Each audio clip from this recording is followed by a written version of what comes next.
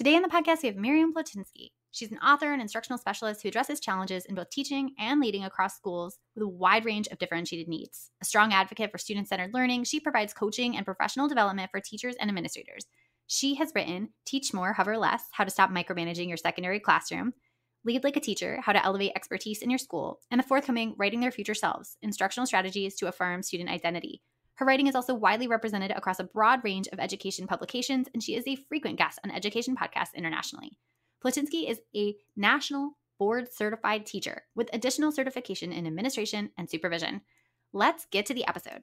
I'm educational justice coach Lindsay Lyons, and here on the Time for Teachership podcast, we learn how to inspire educational innovation for racial and gender justice, design curricula grounded in student voice, and build capacity for shared leadership. I'm a former teacher leader turned instructional coach. I'm striving to live a life full of learning, running, baking, traveling, and parenting because we can be rockstar educators and be full human beings.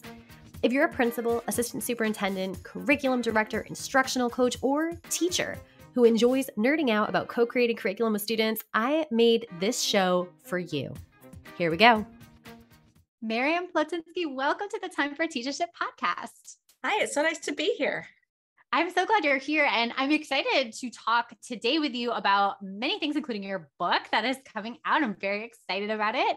So what should people know as we kind of enter the conversation? Is there anything people should keep in mind? I always like to say that, whenever we are coming at something as experts or we think we know something, that doesn't mean that we have all the answers or that whatever we're saying is unqualified or absolute. Like every time I come at something, it's like, okay, there are a bunch of exceptions. I am happy to be proven wrong. Like always just coming at it from a place of humility, because I feel like whenever we have these conversations about leadership, it's easy to say, do something, not as easy to actually do it because it gets really complex, That is so good. I really appreciate that grounding in just like every topic that we talk about. Yeah. Humility is important. And so is listening to other voices and not thinking that you have all the answers. Right. I recently said to my partner in a conversation, like, I reserve the right to be wrong. Like I would like to reserve the right to change my mind in the future. Yeah. I love being wrong because, and especially in a classroom setting, what I say is that mistakes are what lead to learning. So we embrace mistakes, we make a safe space for mistakes. And that way people think, oh, I understand now why it's not right. And that's a much deeper level of understanding. Yeah. Oh, I love that. That's a great connection to the classroom. So as we think about, usually one of the first questions I ask is about freedom dreaming. And so as we think about Dr. Bettina Love's words in regards to that, dreams grounded in the critique of injustice, which I just love. What is your big dream for curriculum, instruction, all the things? So this is going to be maybe a little bit probably just from a personal perspective at this point. Like I have seen what happens a lot when kids don't understand what they are supposed to do. In a class, there's just, and the way that I love how we put it is there's a target that they can't see. And so, the class is a puzzle to be figured out or a game to play. And so my dream for curriculum and instruction is that we just really know where we're going and we make that really clear from the beginning. And I think it's for teachers and leaders, because for teachers, sure, we need to backward map. We need to know our course outcomes, think of the evidence that's going to prove that, and then plan instruction. But then for leaders too, it's like, don't pick the next new thing every year that you think is going to save your school. Pick one thing that you know is going to be happening over the trajectory of maybe 3 to 5 years, if not more, and focus on that. So I guess it's just like have that, whether it's a course standard, whether it's a different kind of goal, but know where you're headed and make that clear to everybody and be super transparent, because otherwise it devolves so quickly.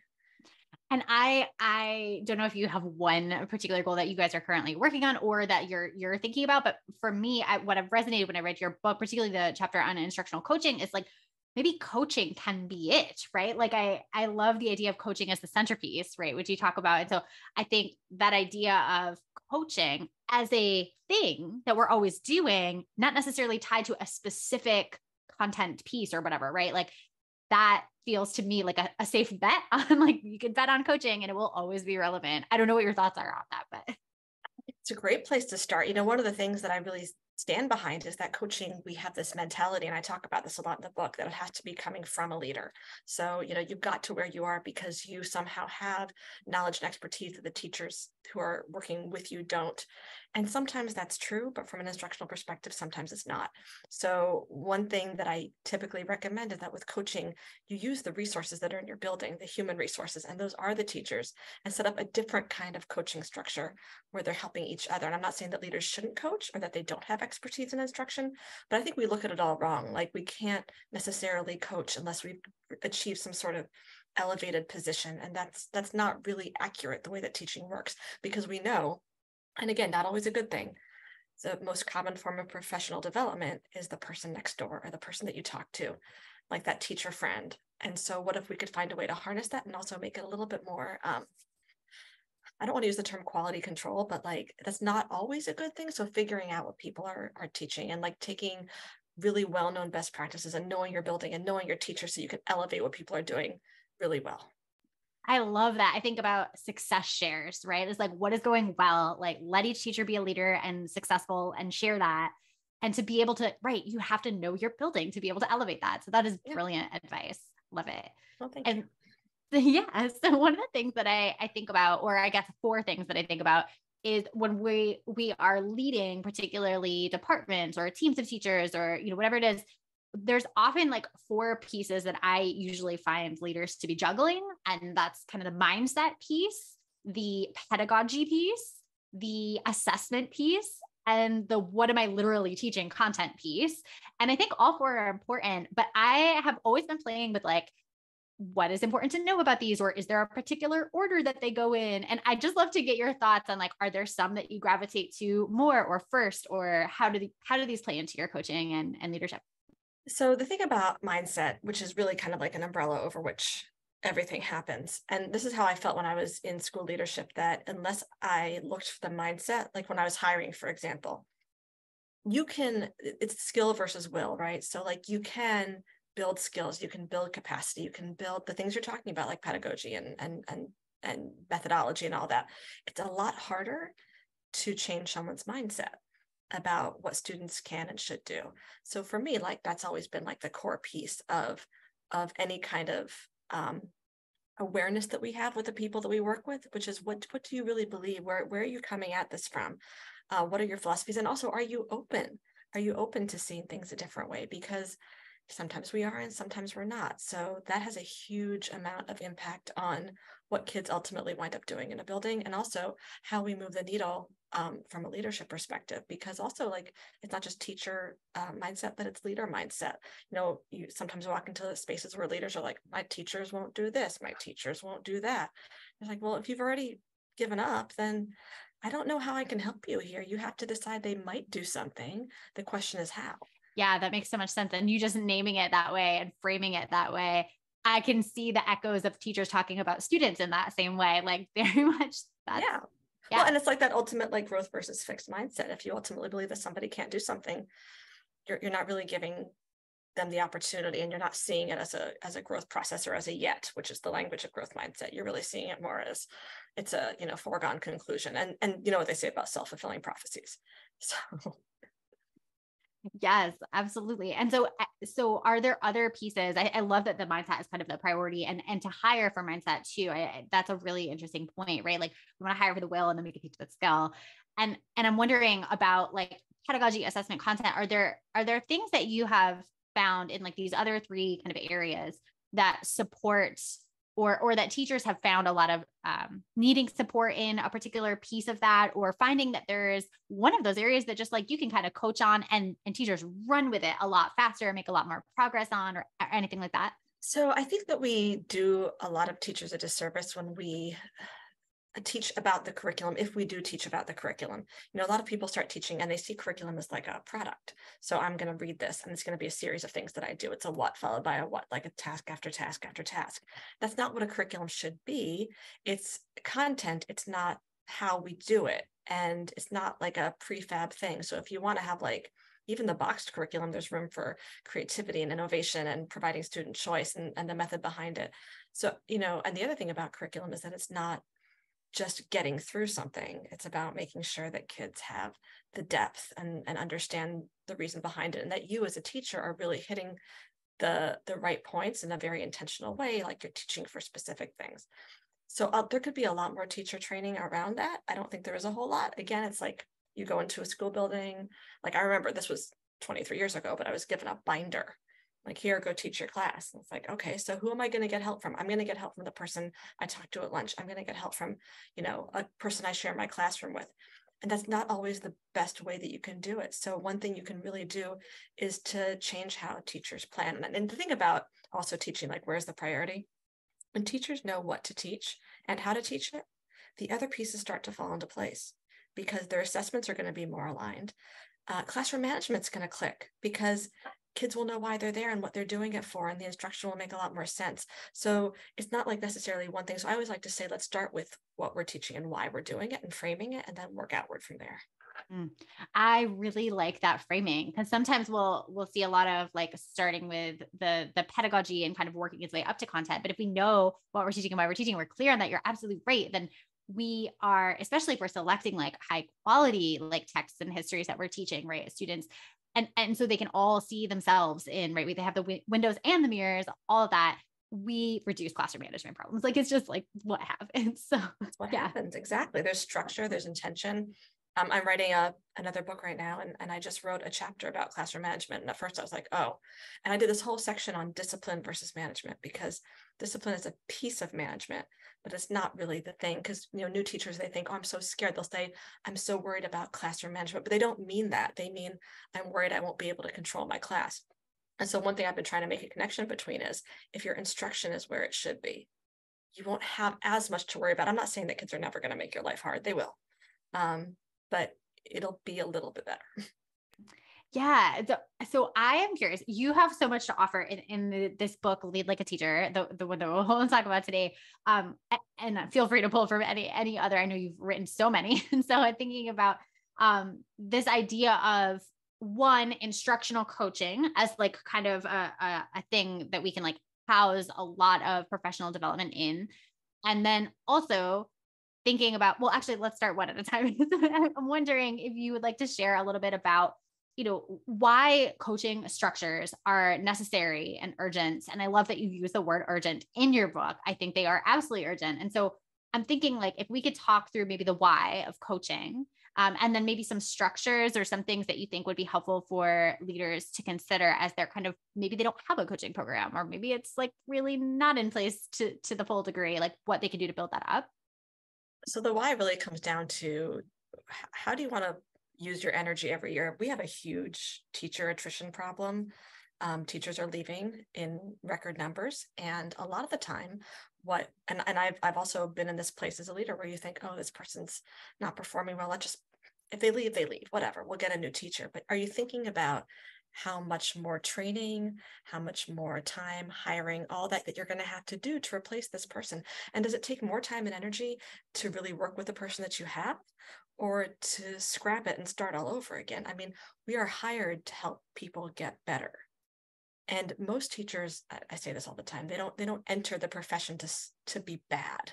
They don't enter to be mediocre. They're there because they want to be, and they want to help kids. So why can't we do our jobs in that case and help them? Because most of the time they do want to be helped. So in terms of what you can do, like, it depends on your resources, but you can develop an in-house coaching program. There are so many teachers. And again, this is like, I'm not saying we should take advantage of this fact, but so many people who are willing to give up their time, which they already don't have, and give more of their bandwidth, which they already don't have, to help support one another. And they're doing it informally anyway. So is there a way that you can provide little things? Like, you might have like a new teacher, like a special group like that meets a week, once a month, and you have people who are assigned, like teachers who have been there for a while, to come in and help. And you can set up coaching that way. Or you could, when you get new department members, you could like do buddy systems, or you can even do across the building. So someone needs help with something that's more not content based. There are all sorts of things you can do, and you could really make sure that they are happening. I think what happens is, over the summer, we have all these grand plans. We're like, oh, we're going to do this and this and this, and you have too many things. So you lose track of all of those things. Like, typically by October or November, they're gone. So instead, how about just doing one thing? And I think I talk about that. Maybe chapter 5. I'm trying to remember which chapter it is, where I'm like, just pick a thing, because we all have a wish list of things that we want to do. But if we don't focus, we won't get any of them done. I love the idea of focus. And I also really like how you have a lot of really helpful, I think, figures in the book as well. And I'm thinking about the figures in that chapter, thinking about the kind of like a 3 column goals, things to try, and then evidence of progress. Like, I just love the simplicity of how you can coach with something like a 3 column table or something. I don't know if you want to like talk us through that a Yeah, little bit. if it's too complex, it won't work. I mean, so this is kind of like a thing that I do. Most of my books are structured very much the same way, where I have like scenarios that exemplify something, and then you have the something that it's exemplifying, or like a similar process. So I always thought, and a lot of my leadership life has been professional development. So if you don't give people something they can use that's practical right away, you've lost them. And so similarly, as a writer, I want you to be able to page through the book, whatever the book is, find something and use it right away. And so likewise, with the instructional coaching, it's like, not just what are we going to do, but how are we going to know that it worked or that it didn't work? And then what are we going to do about it? Because that's the piece that gets dropped. You meet with, I think I talk about this, the coach's log. It's such a horrible thing. You meet with somebody and they are telling you about their class, and you're writing down what they're saying, and it goes into some void of a log hole somewhere, and no one ever sees it again, doesn't do anything. But what if you as a coach are in that classroom? What if you are doing things that are a lot more hands-on, and that you see it, and then the day a person tries something that you recommended, you're there? And what if you have a supportive leadership that says, well, if you're teaching this period, we're going to get you covered so that you can go and see this for 10 minutes or 15 minutes or whatever it is. But people have to work together to make this happen. They have to work together to make it a priority.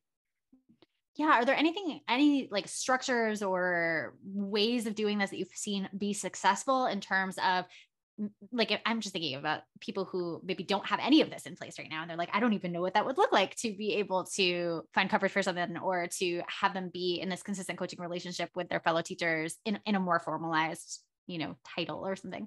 So a few years ago, I did an article for Edutopia, and I think it's cited a couple times in this book, because what I was doing was talking to principals who had decided to become teachers again, and not to leave principalships, but they would teach while they were being principals. And in fact, the forewords written by Damon Monteleone, who did that as a high school principal, which scheduling wise can be a real nightmare. But not only did his interview resonate with me, but there was another elementary school teacher who said that she taught for 2 hours every morning. And in order to make this happen, she had to mobilize a whole backup team. And it included, and I thought this was so brilliant, teachers who were studying to be administrators. So there were certain things they couldn't do, like they couldn't do a lot of the confidentiality stuff, they couldn't handle a lot of the legal stuff, but there were things, and she had it all mapped out. And again, the priority was, I'm going to teach.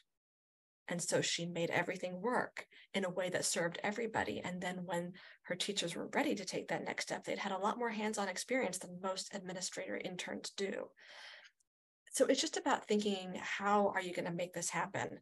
And again, just picking the thing. So if the thing is, I'm going to teach, then that's how she did it. If it's, I'm going to coach, or I'm going to set up coaching, you're going to make that your priority, but you're not going to keep piling on different things. And the thing that's tempting is, I think a lot of leaders do this too. Well, I can pile on 5 things because I've got 5 different leaders in this building who can do these 5 different things, and they'll make a committee, and they'll make a committee, and they'll make a committee. Hi, it's Lindsay here to tell you about today's episode freebie. Miriam has written extensively. As you can tell, we've had a lot of conversations about her books, but she's also written shorter form articles on Edutopia. For a link to those, go ahead to lindsaybethlyons.com/blog/140. Now, back to the show. Again, the oversight falls apart so fast because you can't keep track of that many things, and you can't do them well. I mean, I'm not saying no one ever has. I'm making generalizations here. But if you really want to pick that thing, all you need to do is have that really, I like to think of like the horse blinders, like you're not seeing. Now, again, don't ignore the fires. There are other fires, like children fighting, and that stuff has to be dealt with. Yeah, that makes sense. And so I love the idea of focusing, and I love the just concept of instructional coaching as I just think like an in-house, like you don't need to go find someone else to do the thing, right? Like you have the resources. It's just about thinking about what those structures are for yourself, or allocating, maybe reallocating time or funding or something like that. which feels like a Well, little bit less of a jump, I think. and honestly, like in some ways, I almost like threaten to make myself extinct when I say something like that, because part of my job is to go in from the outside and to help people do things.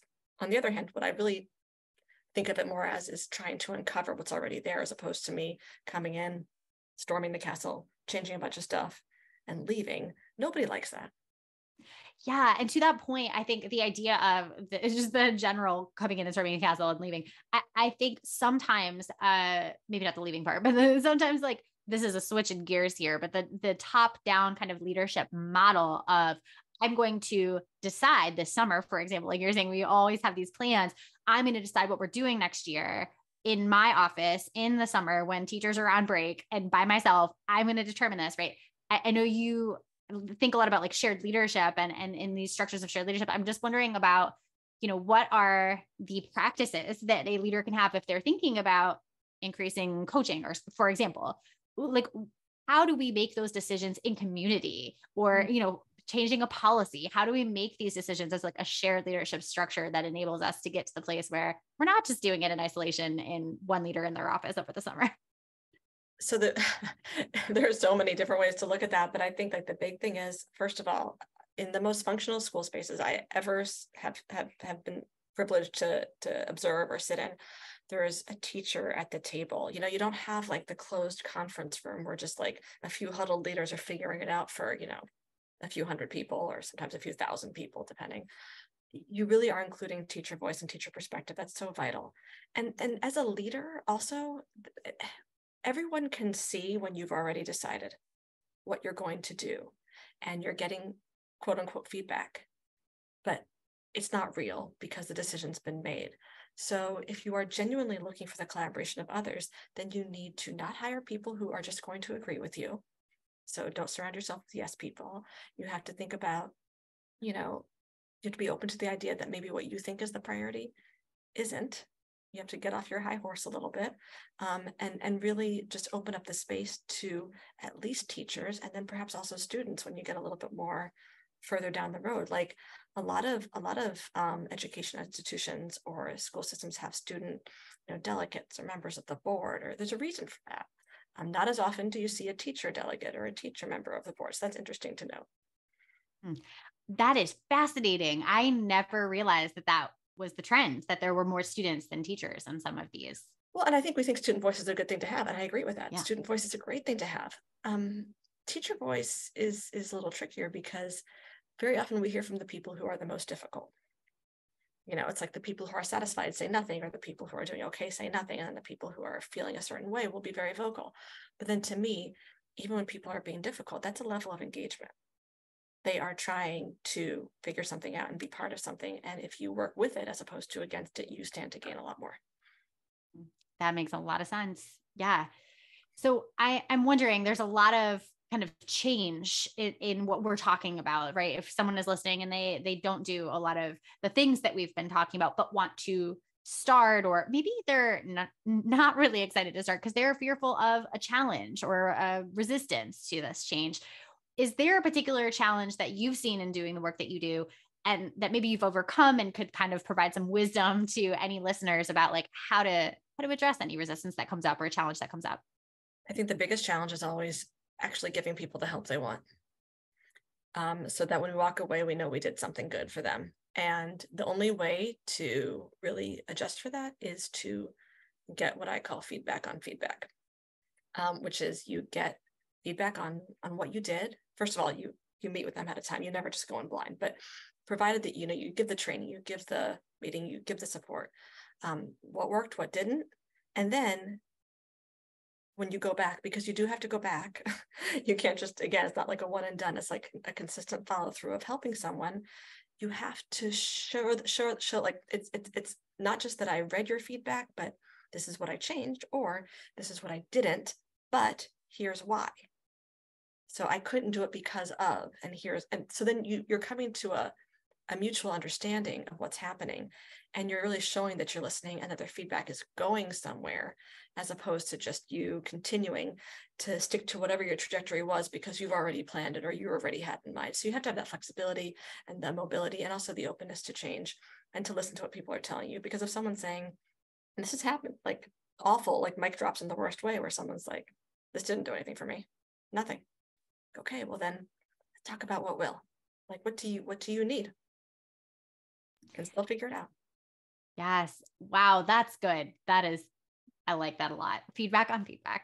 Yeah. Excellent. And, I do it with adults. I teach both training, but also teaching. Like I have a class that I teach, a graduate class on how to be just more skillful in the classroom. And every single class, and I'm not saying that you should always do this, but make it consistent.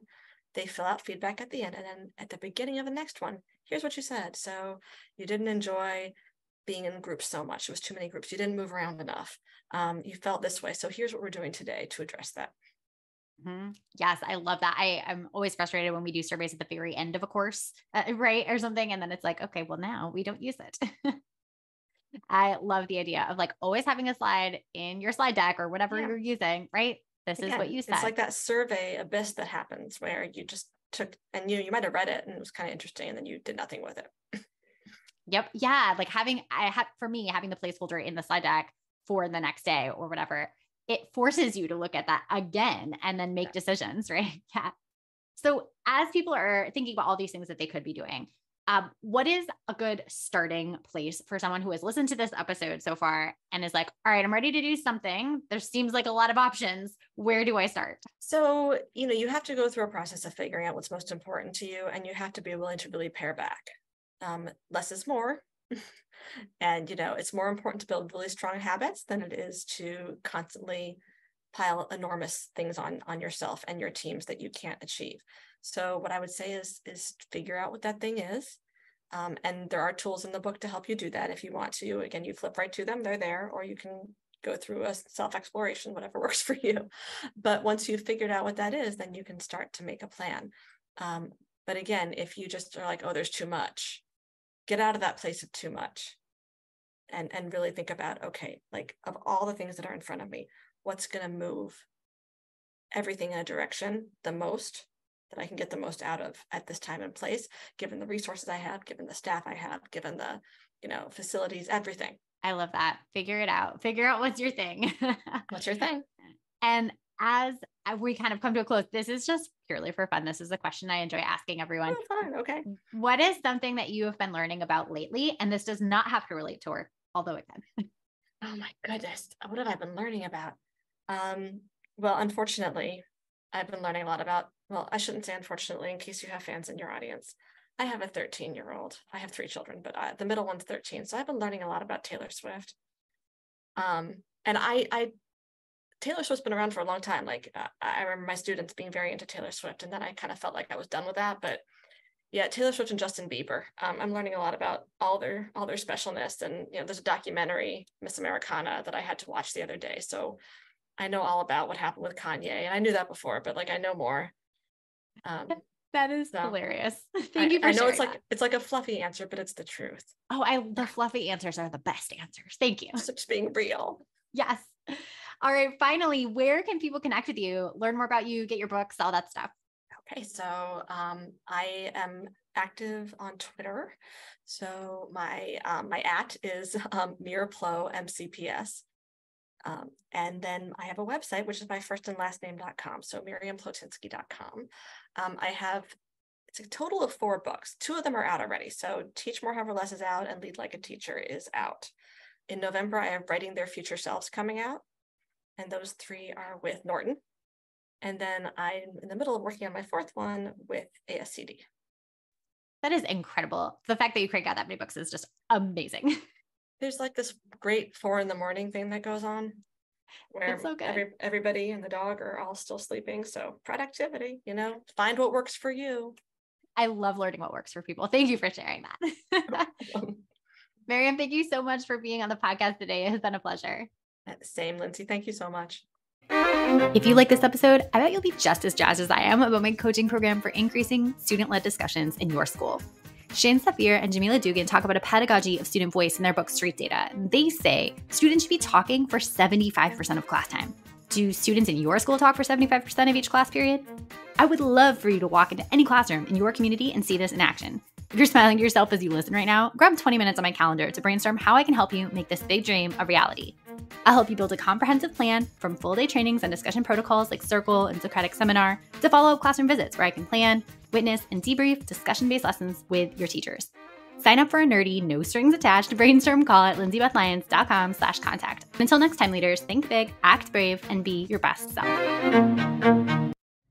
This podcast is a proud member of the Teach Better Podcast Network. Better today, better tomorrow, and the podcast to get you there. Explore more podcasts at teachbetter.com/podcasts, and we'll see you at the next episode.